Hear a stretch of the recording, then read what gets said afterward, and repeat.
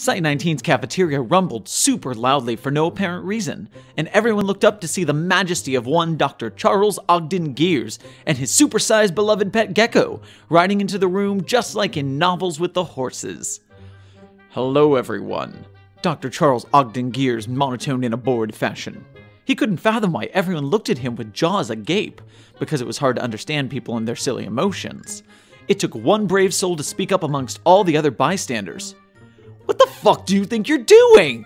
said Troy Lament, embarrassed to see his boss in such an unbecoming manner. "I was taking my beloved pet Gecko out for a walk. I failed to see the issue as I will return him on time to his cell as per protocol 5.6 subsection." "You can't just take that monstrosity out of its cage! It'll eat us all!" Lament said as he threw his arms out in the air as a sign of frustration.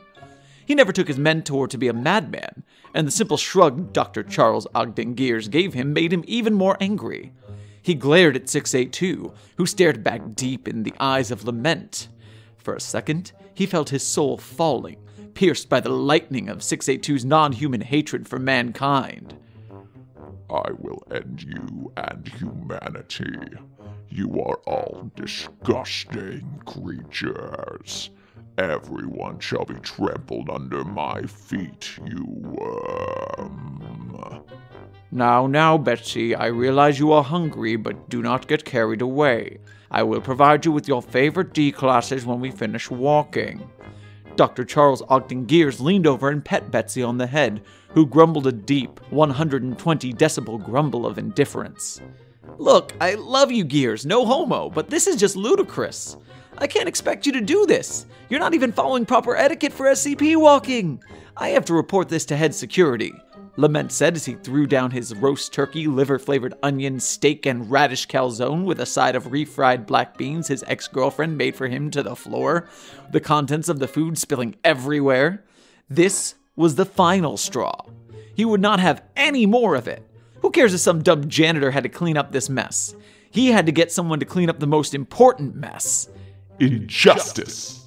"I am afraid I can't let you do that right now, Lament." Dr. Charles Ogden Gears stared down Lament, and for the second time, Lament felt a piercing in his eyes and souls. It wasn't the same as Betsy the Gecko's this time. It felt more cold. It felt more sinister in a calculated way, like Dr. Charles Ogden Gears wasn't fucking around. Was he starting to feel? An indifferent man's emotions were the most dangerous, as all it took was one wrong move before your life was destroyed.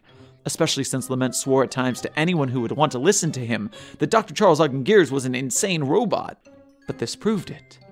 Underneath, Dr. Charles Ogden Gears was a robot. This had to be it. First 682, then 106, and then he'd take over the whole Foundation, and who would stop him? The Church? They must have been his allies and planned this. Someone coughed in the background and Lament spun around, a sudden fearful look in his bloodshot eyes. You must be working with him! What's your plan in this breach?" Lament said as he pointed at the man. The kid cried, scared of the strange and transformed man going on a rant in a perfectly normal circumstance. Lament spun back around and glared at Dr. Charles Ogden Gears. "You won't take over! I'll stop you, Gears!" With that said, Lament stormed to the exit before approaching a horde of cockatrices, piercing his eyes for the third time. Fuck! It was too late to look away, as his body hardened and slowly turned to stone. As he underwent rigor mortis, the final thoughts he said aloud were, "Damn you, Gears! Now I'll never take the place of—" And then he turned to rock.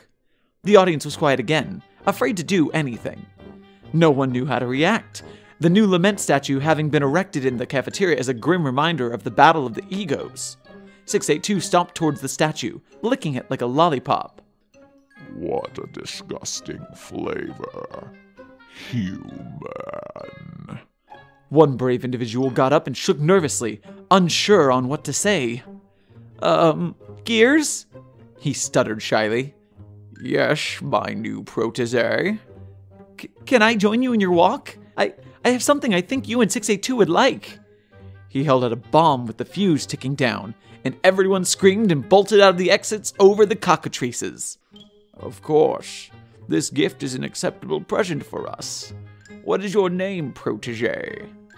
Dr. Iceberg." He shook even more nervous. Dr. Charles Ogden Gears didn't smile, but Iceberg was sure he heard a chuckle and grin come out of him. Of course. Approach Betsy and she will give you a ride. Iceberg nodded and cautiously approached the creature, careful as to how to react. He stood there for a minute before deducing it was okay and put a hand on her to climb up to Gears. Suddenly, 6A2 bit Iceberg's head off and threw the body up to Charles Ogden Gears and the bomb to the wall. It blew up, leading to outside. Hurry it up, you disgusting filth. I wish to take my nap later. Of course, my beloved Gecko. Dr. Charles Ogden Gears murmured in a monotone voice as he sweetly cradled Iceberg's body without a hint of emotion on his face. Good. Let us go before I satisfy my hunger with you. Dr. Charles Ogden Gears, Betsy, Iceberg's body, and the cockatrices marched out into the desert, enjoying the sunset as they walked.